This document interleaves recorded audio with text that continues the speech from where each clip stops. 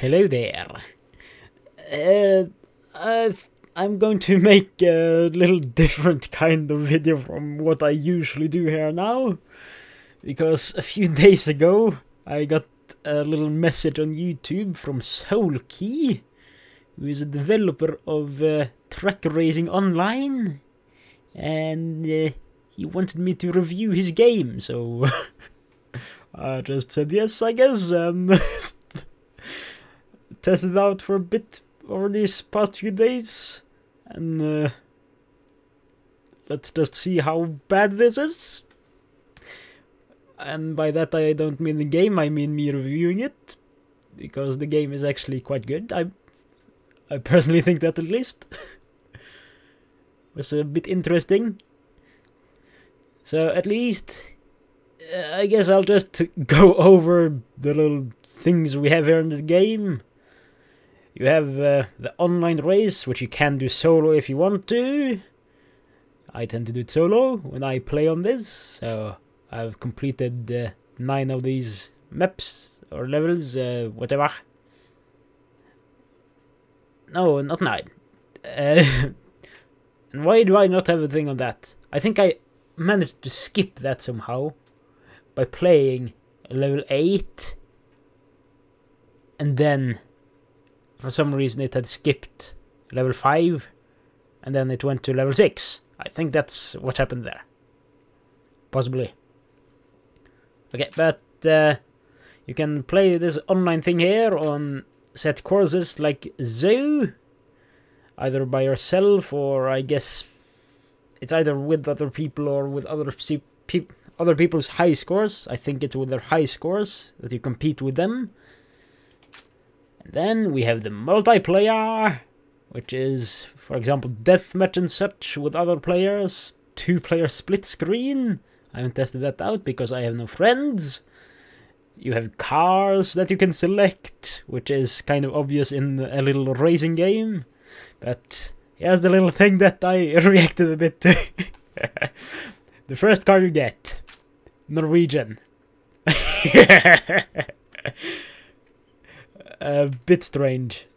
I'm not sure if it just got set to this for me because I am Norwegian, or if it's just randomly the one you start with, because if it's some kind of intricate system that checks your IP and where you're from, and then chooses the car based on that, that would be kind of impressive.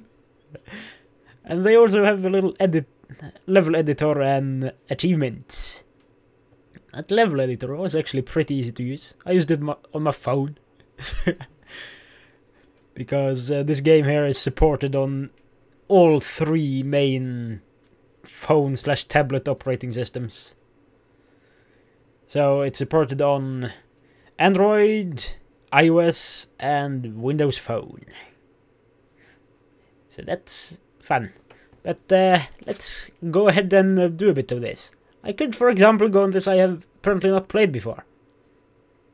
And this is how many opponents. I'm not sure exactly what happens when I go with more of these, because I haven't tested it yet, but people can test them when they play it. I'll put the link to the game in the description, obviously. And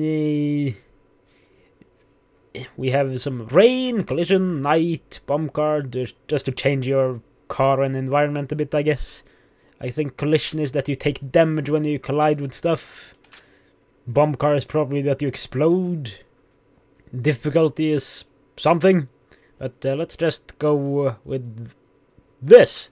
Let's test this. And see what happens. Also, I can't play this game in full screen, because you have to... What? What's this? What? What? What? What's up with these cars? You people suck. Okay, so you... Okay. That hurt my ears. All of those cars hurt my ears. Okay, next track goes... Oh, I unlocked a new car. Sure, I want to review it. Yay! New Norwegian car! Maybe. Or else it was just the previous one. And 2 new maps. Okay, but that was incredibly loud to my ears when I played with several cars. So, recommendation, volume down a bit. That was horrible. But that's just a normal race. I guess I'll just do a little something as well here to show off a little function they have. Just me alone now. Because if you, for example, should manage to crash a bit and do some kind of horrible mistake, you can press E to rewind time instead of restarting the whole course. That's a nice little function. I quite enjoy it. But let's go out here. Also, I think I didn't finish the reason for why I can't go full screen, and that is because I use escape to get out up the menus. But escape also minimizes the game to the little in-window thing. But in the full screen it reaches up to 1080p on resolution. So nothing bad with that. Also, did I mention that it's in the Unity engine? Just for those wondering, because you need the Unity web plugin to play it in the browser. There is also a desktop download for it, but that seems to be a bit outdated as of right now. So probably not the best thing to use at the moment. But then we have this little multiplayer here.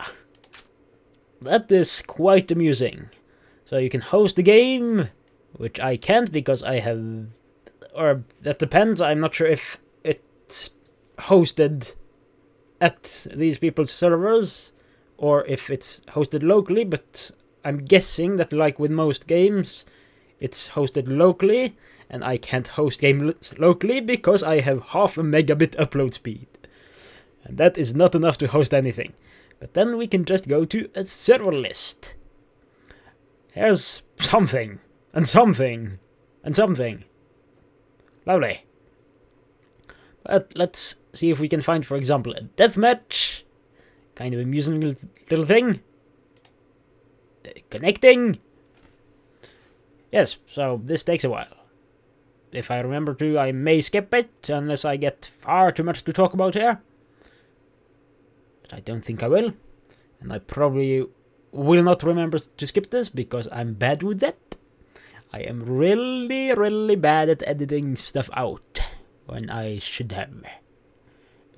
When it's a lot of boringness, I tend to just forget about it and leave it in. Did you know that you can download the game for Android phone on trackracingonline.com? Yes, I have already explained that. But the thing with the phones is that on iOS and Android you can't download the whole thing itself from the stores because it's not out there apparently. Oh, I'm in! I'll continue this later. And there we go, I selected the so that I can steer the gun. That is quite good. Also, there's voice chat in this game.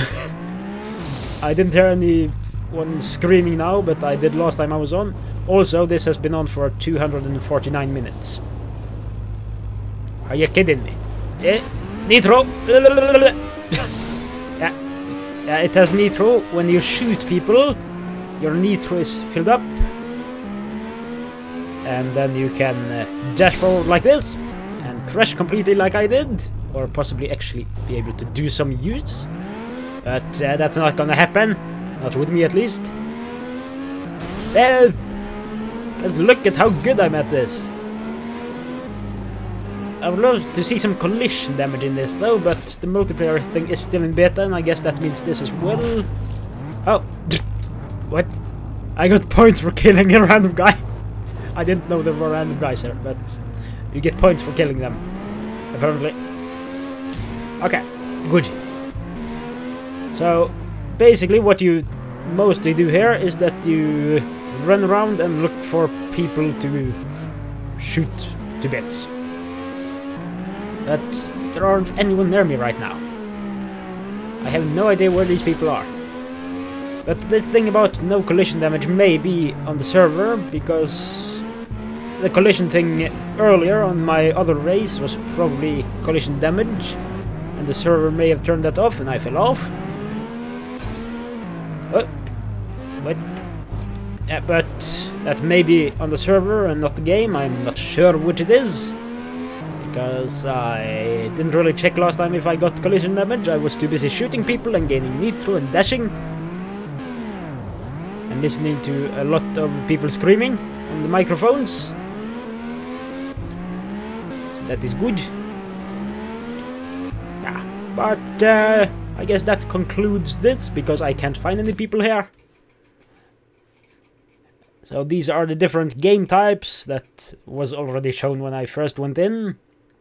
Race, Deathmatch, Capture the Flag, and Death Race.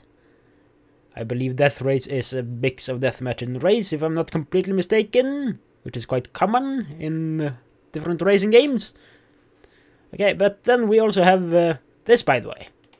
Some random pictures that you gain more of when you level up. I got that one for leveling up to level 2.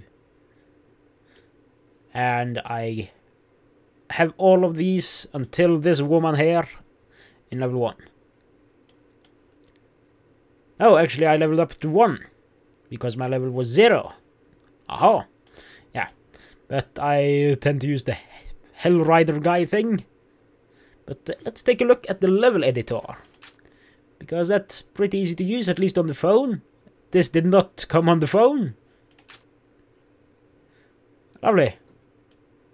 But here's the little something. You click and drag to elevate wherever you place the road, and then you just click at the location. And you can change it here as well. And then if I take it here, it doesn't just create a sharp turn, it creates a curve. A sharpish curve, but not a sharp turn. So that is something that it does by itself. I'm not really good with level editing in general, so I would probably not do a good job in this anyways, if I tried. But I made a circle. That's good, I guess. But I'm bad at level editing. At least I managed to make something like this. And I will completely fall off, I believe. But falling off does not matter, because I can do this. Rewind.